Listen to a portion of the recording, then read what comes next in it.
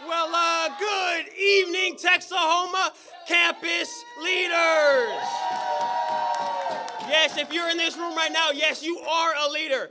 Now, as the once famous Joey Gregory said, preaching as a participation sport, so I'm going to need y'all on this one, amen? The title we've been given is With Loud Cries. We're starting in Hebrews chapter 5 and starting in verse 7. It says, during the days of Jesus' life on earth, he offered up prayers and petitions with fervent cries and tears to the one who could save him from death. And he was heard because of his reverent submission. Son though he was, he learned obedience from what he suffered. And once made perfect, he became the... Now, this isn't the first time you've heard this winter workshop, and it's not the last time you're going to hear this scripture. My name is Keoja Ben, and this is my awesome spiritual co-leader, Mia Wilson. And I got to ask you guys something. Have you been submitting to God in your devotional life, or have you been quitting on God in your devotional life? You know, Jesus himself had to learn obedience through his suffering. You know, why do we know this? Because the Bible states it. But we know this because Jesus prayed with tears and with loud cries, it says. You know, I got to ask you one more question. When was the last time you got on your... Yes, you do. Yes, you do. Because Jesus himself cried, right? Jesus knew that God was the only one that could save him from death. But he also knew he had to submit to his will and not his own. You know, sometimes we pray, but still try to take matters into our own hands, right? We think we're putting our trust in God, but it's really in ourselves. We can't forget who's in control. We have to imitate the one we follow. You know, Jesus let his worries and concerns be known, but he still submitted to God's will, and he was heard because of this. We shouldn't go into prayer with the intention of wanting what we want, but we need to ask for what God wants for us. You know, if you want to be heard, then start submitting to God's will. It's what you're reading in your quiet times. It's pretty simple. You know when you're having a conversation with somebody, and you can tell they're not really listening because they're already thinking about the question they're about to ask you? That could be us with God sometimes. You know, in 2024, we need to have a year of reverent submission and fervent cries in our prayer.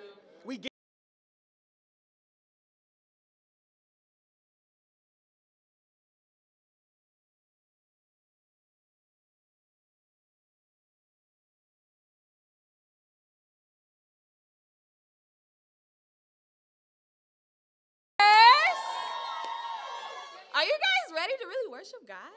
I mean, you know, sisters.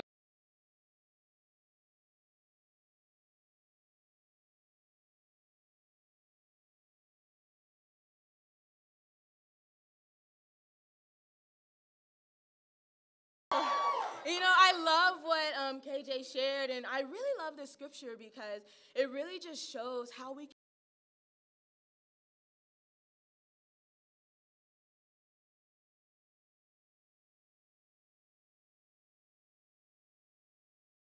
it, right? But Jesus sets the example for us in this, right? And I know you guys all got planners, and I do too. I love, love, love a planner, right? And something I caught myself in last year is getting too caught up in my planner. I was in the plan, but I wasn't planning with God, amen? And so, sisters, have you been planning with God, or have you been planning on your own? Right? And if you've been planning on your own, it's time for you to go wrestle in prayer, like KJ said, and really get submitted to God and his will and what he's calling you to do.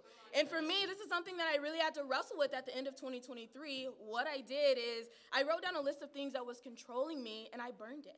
And at the end of 2023, I'm no longer going to allow those things to control me this year. And I encourage you to do the same. That is my practical. I love you guys. Amen. Family, I cry my prayers, so this year, don't miss a quiet time a single day this year, and set a day of the week, every day, that you're going to set that time to have that deep prayer to God, where you cry out to him, I love you, and to God be all the glory.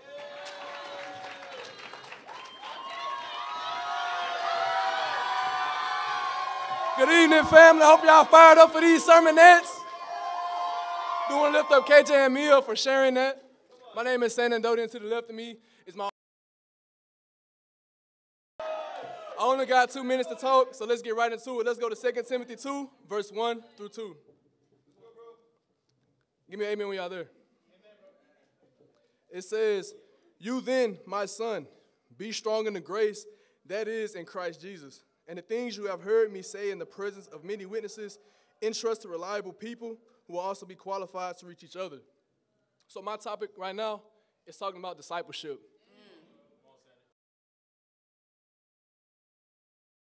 Who will be qualified to teach others.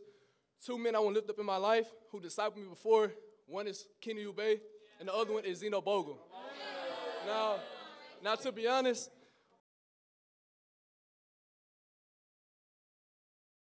I'm like, why would they give me 2 people that I do not relate to? What do we have in common? But honestly, I'm so happy to see Zeno. I'm like, man, I get to get rebuked by Zeno again. Oh my gosh. Those rebukes hit different.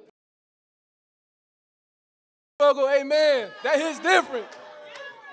You know, but honestly, what I had to realize is that they don't have to relate to me. I have to take the traits that they have that I don't have and apply them to my. See the traits that they have and apply them to yourself. Because what's going to happen is you're going to have all these good traits from each disciple that you have. Some of y'all may switch from 1 disciple to 5 disciples within a year. But what you have to understand is that you're going to qualities from him and put them into yourself. And once you do that, I promise you, you'll have more good qualities than you have bad qualities. But honestly, you really have to study your discipler. You have to pay attention to them, really pick their brain. You know what I'm saying? And also, discipleship helps you grow as well, being a discipler. My own disciple, Lee Funsho, you know, honestly, he pushes me a lot. I'm not going to lie. I get off work, go to campus and share. I may not have D time. He'll text me. I have work in the morning. He wants to call me at 12 o'clock at night. Bro, just talking about stuff. I'm like, hey, man, bro, look, I'll talk to you when I get off work tomorrow, bro. But honestly, this also helped me grow my patience and my. We're scared to go through those things. We're scared to pick up the phone 12 o'clock at night and deny ourselves. But honestly, with that, it's also grown my heart a lot more. It's also grown it helps me grow my patience. You know what I'm saying? Was I like that when I was 18? You know? But honestly, he really helped me grow a lot. Zeno's helped me grow a lot. Kenny's helped me grow a lot. And I hope that when y'all have y'all disciplers, y'all pay attention to them and y'all will grow a lot as well. So each of your discipler and put it within yourself. And with that, I give you Omalar. Wow. I feel so honored to be able to talk to my beautiful, radiant sister. But God has honestly put it in my heart to be like open with you guys. Is that okay? Can I get a little real with y'all right now? You see, I really value and enjoy this topic, just because some of you may or may not know, but a while and I was just battling with discouragement, hope deferred, loneliness, and I honestly did not believe that somebody could really bring me out of this pit that I was in. I didn't believe that somebody could actually help me change into the person that God has called me to be. You know, but praise God, I came back, I'm here, hallelujah, yes, thank God, you know, and I honestly, Satan to play me in this game and take me out. He's not taking me out again, now I'm here to stay. And so I really thought about this one scripture, 2 Timothy 2, 1-2, in the MSG version. It says, and I know that we're all trying to go to new heights and, you know, reach new goals this year. And I know I am. But I honestly believe that really honing in on discipleship relationships is what's really going to help us level up in these relationships. So sisters, I have a couple practicals with you and then I'm off the stage, okay? It said, I honestly believe to really see the beauty of discipleship, one, get open with your discipler. What do you like about discipling? What do you think can grow in your discipling relationship? 2, pick a characteristic in your discipler that you want to imitate and really go after it, walking with them this semester. And lastly, pray to God to really soften your heart in discipling. God answers all prayers when you fervently cry out to him. Amen, guys. So, yo, just to recap on what she said, make sure you guys imitate what's in your disciplers, regardless if you have 1 or 5 or 10 within a year. just know that there's many good qualities that you can take from that. And with that, that's it. Thank you for letting us talk.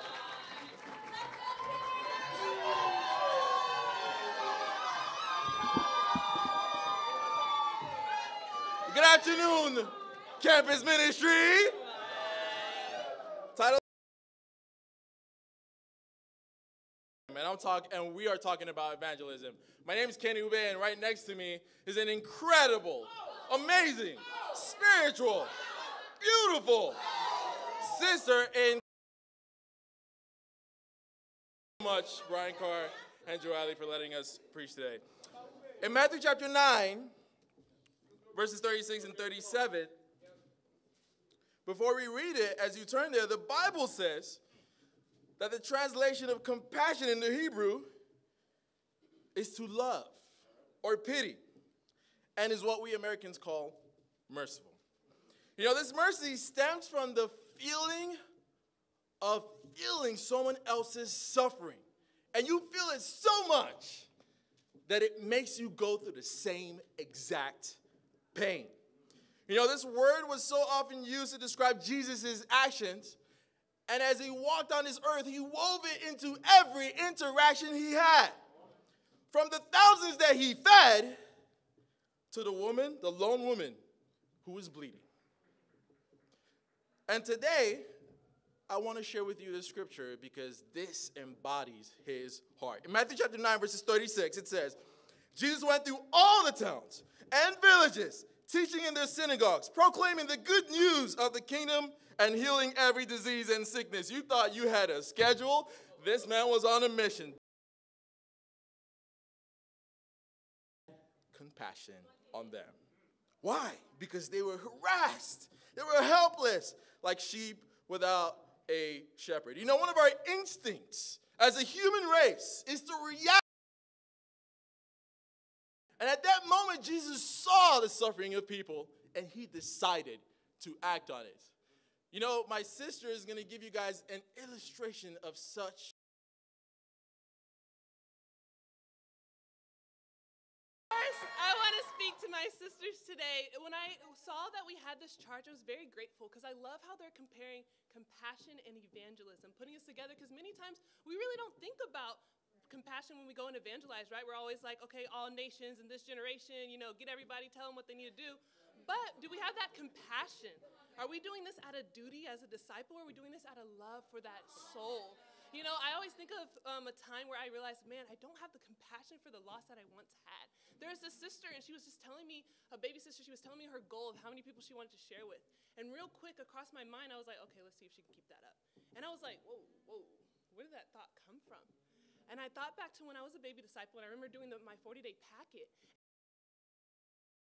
I had a goal, and I was like, man, I want to share with 50 people every day. We're going to get it easy, right? And I remember so proud of myself. I was keeping tallies on my planner, and I remember telling one brother, and I was like, yeah, I'm sharing with 50 people every day. He's like, all right, sis, we'll see how long you. Okay, I'll see you. But it got to the point where then I realized, oh, this is where the discouragement comes. Oh, am I sharing because of these 50 people I want to hit my goal, or am I sharing because I actually had that love for them? You know, a lot of times when we share because like, oh, I'm a disciple, this is what I need to do. I need to get Bible studies, I'm my discipler. But are we sharing because we have compassion on that lost soul? I realized, why did I want to share with 50 people? Because I remember the women who were in my Bible studies till 1 a.m. counting the cost with me. I remember people like Ruby Viegas. I remember all these women who poured out their hearts and gave me that compassion, that love as they shared their faith with me. So ladies, I want to call y'all, when y'all share your faith, share as that's your sister you're going to see next week at church. Share. Don't share because it's your duty as a disciple. Share because you have that compassion as the Lord showed to you. And thank you for letting me share. Amen. In closing, family, without compassion, there can be no mass action. And without action, and at the end of the day, when everything is gone and the mountains have been turned to flat lands and the seas to dust, and there is nothing on this earth left, what are we going to have but each other? And that is what I want to put before you, family. We're not going to do this by ourselves. We're going to do this together because we have compassion on each other and we have compassion for the lost. I love you guys. Let's rock this world.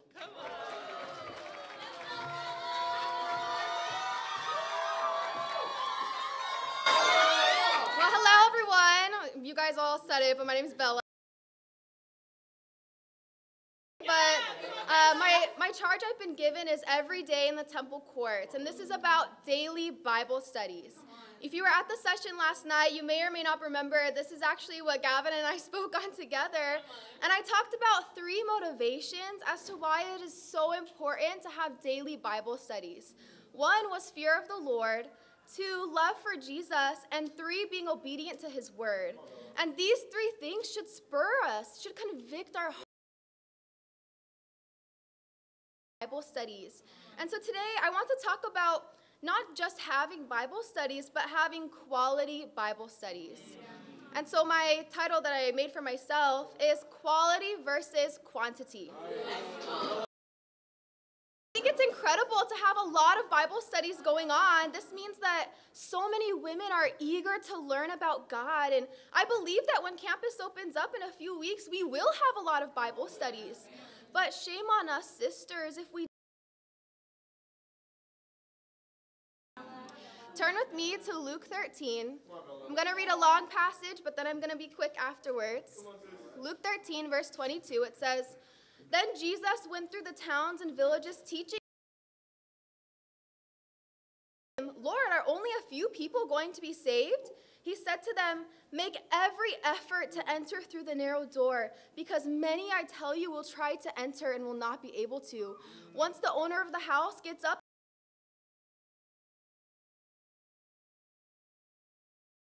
but he will answer, I don't know you or where you come from. Then you will say, we ate, we drank with you, and you taught in our streets. But he will reply, I don't know you or where you come from. Away from me, you evildoers. There will be weeping there and gnashing of teeth when you see Abraham, Isaac, and Jacob and all the prophets in the kingdom of God, but you yourselves thrown out. People take their places at the feast in the kingdom of God. Indeed, there are those who are last who will be first, and first who will be last.'" You know, why do I read this scripture? Jesus, he starts teaching about the kingdom of God, and he wants to make it clear that there is a choice to be made. In this passage, Jesus is asked about the quality. Jesus replies with quality, speaking directly to you. The important thing is not how many, but that the time is limited. There will be some on the other side seeing what's going on through the gates and not being able to participate in the celebration. All one needs, sisters, to enter through is to study the Bible with you. You, sisters, are the answer for so many. Let's go after daily Bible studies. Thank you.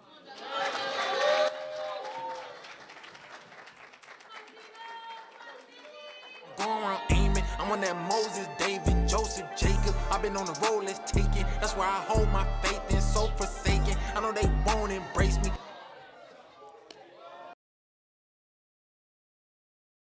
Amen. Well, guys, my name is Zeno Bogle. This is my awesome sister, Cindy. The scripture I will be referencing, not reading for the sake of time, is Matthew 28, 18 through 20. Now, I want to paint a picture for you. Now, listen very carefully. If we lived in a world where police officers only put handcuffs on people, what kind of world would we live in? Police officers raid the trap house, and they put the cuffs on the trap boys, and then the police officers leave. What are the trap boys going to do an hour after that? They're going to break free, and they're going to go sell drugs somewhere else. The police are meant to handcuff them, take them to jail, put them in a cell, then bring them to court, put them before a judge who will then sentence them. If the police do their job halfway, we live in a world of chaos. In the same way as disciples, when we make disciples, we can't do it halfway. Jesus says we got to make disciples and baptize. The campus culture has created what I call the great misinterpretation instead of the Great Commission. The Great Commission says make disciples and baptize them, but it also says to teach them to obey. Obey everything I have commanded you. Too often we're all hyped up for the Instagram story. We want to go live. And I'm going to be honest with you, God does not care about your Instagram story. 5 years after you baptize that person, they're not worried about the Instagram story. They're worried about whether or not the person who baptized them is actually going to fight for them to make it to heaven. And you got to teach them to obey everything. That includes finding a hairstyle that's fitting. Come on, Sandon. My brother came up here looking like 19 Savage, amen? It's okay. I told him, it's okay. Right? We have to be complete in how we fulfill the Great Commission. Now, what that means, right, is in order to, I'm going to give you guys two practicals. You with me? You can't have a vision of baptizing people. That can't be your motivation. The vision you have has to be this person standing before their judge on their day of judgment. And then hearing God give them a life sentence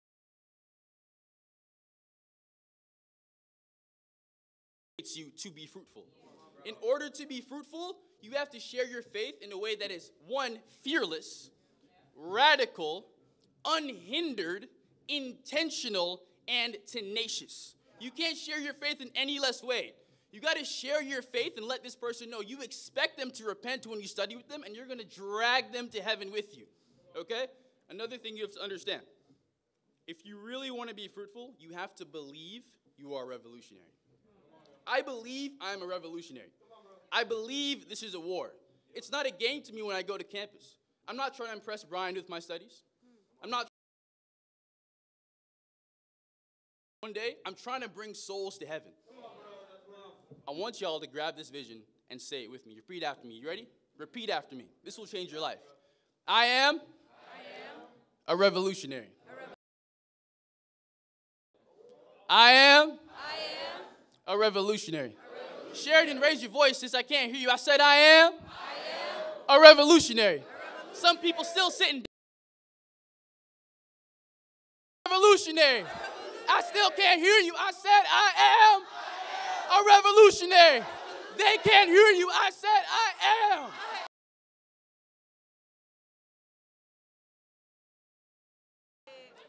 Well, hello, family. Yes, it's my turn now. But hello, sisters. I'm super excited to be here with y'all. Very much be focused on other things other than really begging God for fruit, right? I have a question for us this afternoon. How much time do we really rather spend scrolling on TikTok or on social rather than on our knees, begging and fasting, right, for God to do a miracle and for us to bear fruit? I think I just have a quick practical for us this. Right, let's spend less time trying to figure out our Instagram caption and fast for fruit that lasts. But thank you for letting me share.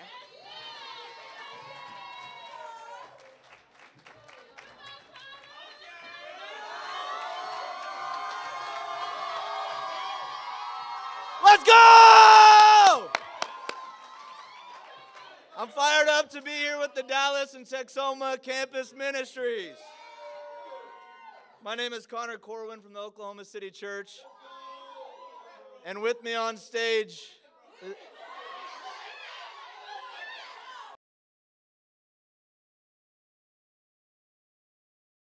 very spiritual girlfriend, Carla Elizabeth. The title of our short charge is He Will Leave the 99. In verse 4, Luke chapter 15 and verse 4. Suppose one of you has 100 sheep and loses one of them. Doesn't he leave the 99 in the open country and go after the lost sheep until he finds it? And when he finds it, he joyfully puts it on his shoulders and goes home. Then he calls his friends and he calls his neighbors together and he says, rejoice that in the same way there will be more rejoicing in heaven over one sinner who repents than over 99 righteous persons who do not need to repent. This scripture is powerful. We get to see the reaction that God and his angels have in heaven when one sinner repents. And the reaction that the kingdom of God here on earth should have as well.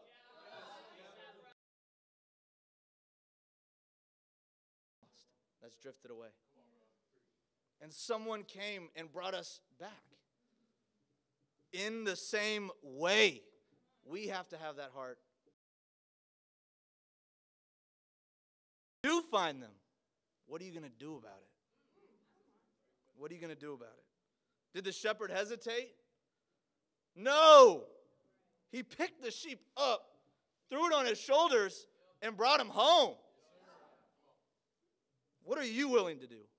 Are you willing to pick a brother or sister up and put him or her on your shoulders and bring them home? A joyful heart.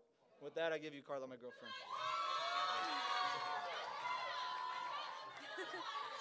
Good evening, ladies.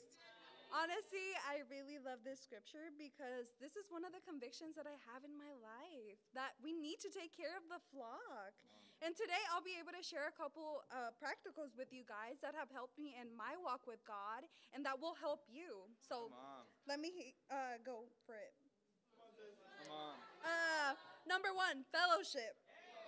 During meetings of the body, read the room. It's that simple. Read the room. Yeah. Personally, I like to go after.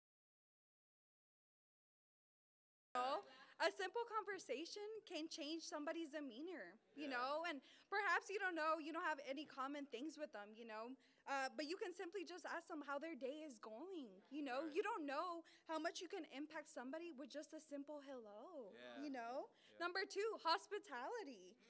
One of the most enjoyable things for me has been to able to invite sisters to the sisters' place, and it's really encouraging to me because we have named it Gethsemane, and it's really encouraging because we also call it Olive Garden, and so a lot of the times we'll tell sisters, do y'all want to go to Olive Garden? Meaning, this is our place.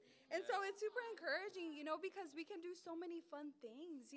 There's things we can watch a movie, we're able to watch a movie together, perhaps even a meal together, And it's really encouraging because, again, you don't know how you can impact somebody, And the third thing is to check on each other. A simple text message can go a long way, You need to be able to know what your sister is struggling with. Perhaps they need to know how you're doing in order to get open as well. And it's simple as having a quiet time with them. It's simple as praying with your sisters, And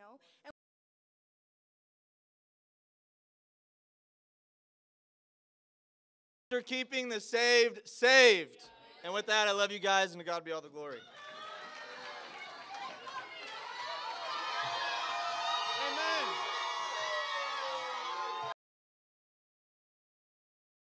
Ooh, family! My name is EJ, and this is my awesome sister, Hannah Hines, and today I'm going to be preaching about giving generously. In Luke 21, 1-4, it says, as Jesus looked up, he saw the rich putting their gifts into the temple treasury. He also saw a poor widow put in 2 very small copper coins. Truly, I tell you, he said, this poor widow has put in more than all the others. All these people gave their gifts out of their wealth, but she, out of her poverty, put in all she had to live on. So we have the rich here who gave, right? And then we also have the poor who gave. The rich, they gave out of all they had. But this poor widow, out of the last 2 copper coins she had, she put it. Said, this woman put in more than the wealthy, right? Here's what we need to look at. Jesus was looking at the hearts and not the amount. Jesus was looking at her heart as a form of worship. She gave her all to him. He saw that purity in her heart. And he said, this woman, out of all she had, was using what she had to advance the kingdom of God. Do you look at your giving to advance the kingdom of God, or do you look at it as a bill? Your giving is not a bill. It is a sweet aroma to God. Amen? The next thing that takes sacrificial giving like this woman is great faith. For this woman to give her last 2 copper coins, she understood that God would take care of her. Her last 2. I know many of you don't only have 2 copper coins in your bank account, do you? So don't complain about how much you have to give, but give more. Give more to God for what he has done for you. I know we spend a lot of money. We spend on Netflix, we spend on Starbucks, we spend on shoes, we spend on everything, right? How much more to the kingdom of God? Give to the kingdom of God out of your heart, out of the purity of your heart for what God has done for you for the advancement of God. And with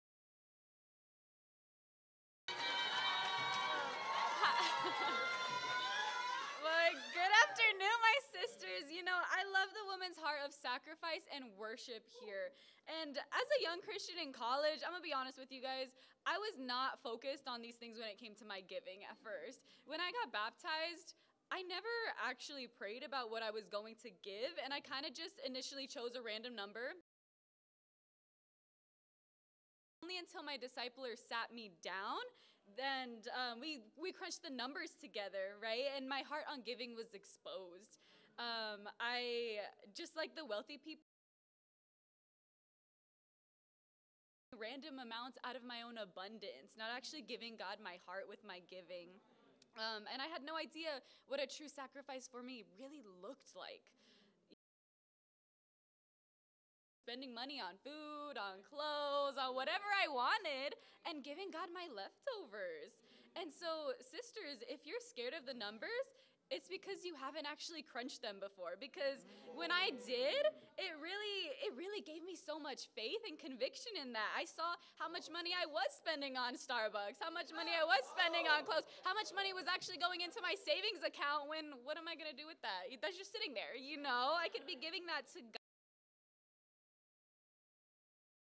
My ability to raise my contribution and truly sacrifice for the kingdom, you know, and now I actually keep a budget and I make sure that the money that I spend on things like food and clothes is less than what I give back to God. And so, sisters, I want to ask you, are you just giving just to give, or are you actually being sacrificial with your finances? I'll give it back to EJ. Amen, family. The challenge for today is budget out your finances with your discipler. I know that sounds so uncomfortable, someone else coming in to look in my bank account. But let's see how we can give more to God, right? Because this is about a form of worship. Amen? And with that being said, to God be all the glory. Amen. Well, awesome.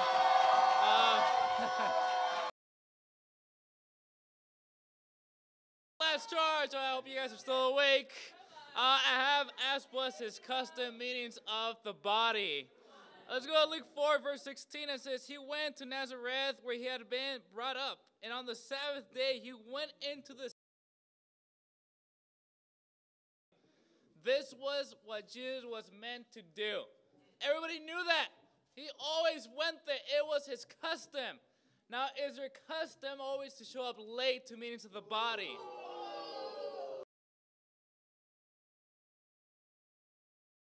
That we always talk about, but this is not because you're bad at timeliness. It's because there's contempt in your heart. You don't know what you're coming here for. If you knew that Jesus was coming here to preach, what time would you get here?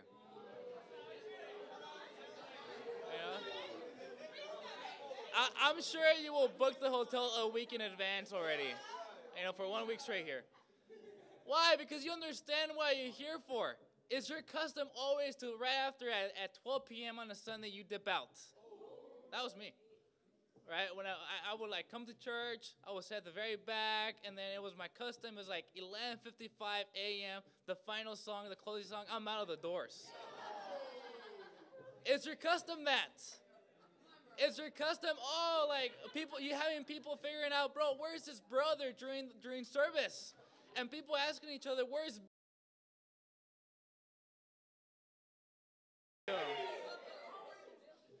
we have to understand that meetings of the body is very important.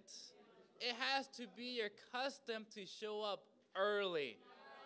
This is something that even in leadership we must grow in. Those who were in the pre-huddle, we started late. And that is your custom. You want to start church right at 10 a.m. I would start church at 10 and I didn't care. I did not care if you came at 10:30. We started church at 10. This has to be your custom to show up every single time to every single meeting of the body early. Why? Because you understand who you're doing it for. And lastly, a really simple challenge.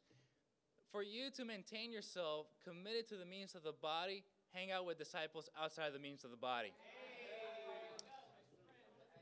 I find out very, very highly that those disciples that hang out with disciples outside the means of the body, they stay very strong faithfully. Why? Because you're like deep in the kingdom. If you only show up to 3 times a week, you have an expiration date on you. But if you have disciples around you throughout the week, man, oh man, you're going to grow and you're going to want to do more things in the means of the body. So let's make sure 2024, I'm going to look for you. And if you show up late, we're going to talk. Let's make sure we honor God, and let's make sure we stay committed to Him. Thank you, guys.